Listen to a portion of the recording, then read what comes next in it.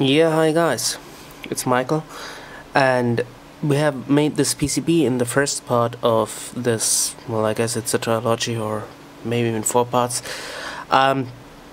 This is the result, the PCB. It's not stripped yet, so we'll do that, and after we strip it, we'll tin it. So why do we do this? It's quite easy, because stripped copper is very fragile and it will corrode very quickly, oxidize. I mean, this is how it comes out after etching with the photo finish still on side. We remove it with an organic suspension like acetone. Don't know the English phrase. Very sharp and bad smelling stuff. Let's get something here. I mean, I don't want to do this on this. I mean, this is a very good base, but I don't want to push it too much because that stuff is really nasty.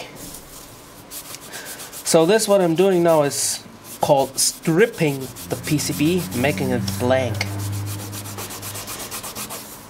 Which you would do this only if you'd use the PCB right away or tinning it. That's what we are doing, but don't strip it before you need it. Also, the other side of these bungered PCBs is coated with this stuff. Well, maybe for some sort of an improvised population print layer, whatever it is, but it's not so good.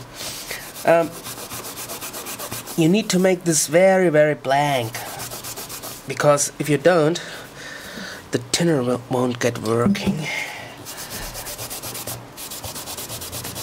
So this stuff, this organic suspension acetone, will make it very fat-free, and this is also something very important. This is why I'm touching the PCB only here on the outer layer. So can get tinned. Okay, should be blank enough now. It looks very, very good if you make it like this. The problem is that it doesn't stay like this very long,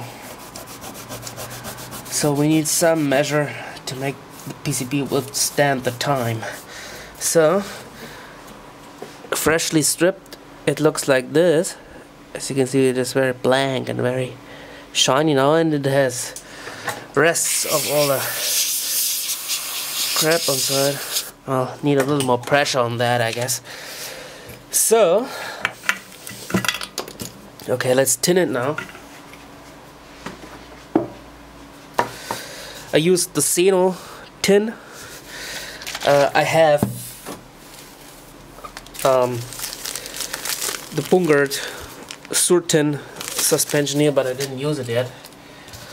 First, if this one is it's a little used up, so but it will work. It needs to be blank. That's the whole trick.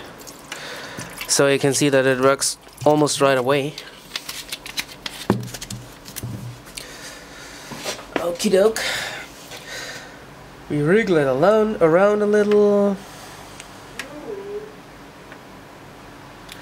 That's a chemical tinner. There are other ways of, well, yeah, treating a PCB, but the chemical one is the easy one.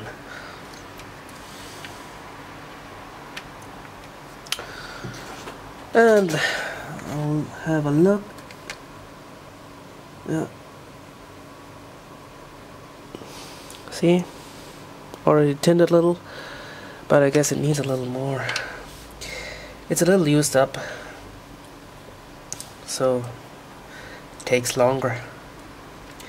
But the trick here really is to make it very, very clean, without fat or any other residues on the surface. Then it works well. It's for the eye, but it's also for, well, prosperity, so to speak.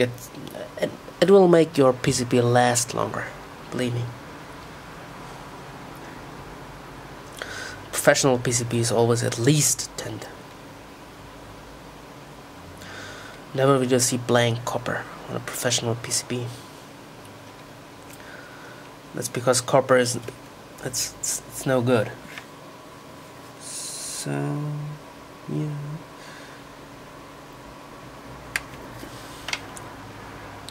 Almost good enough already.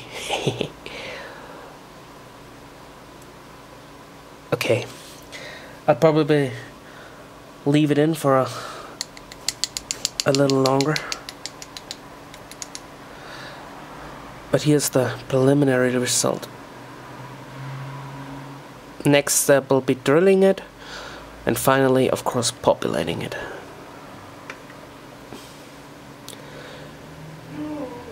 Thanks for watching.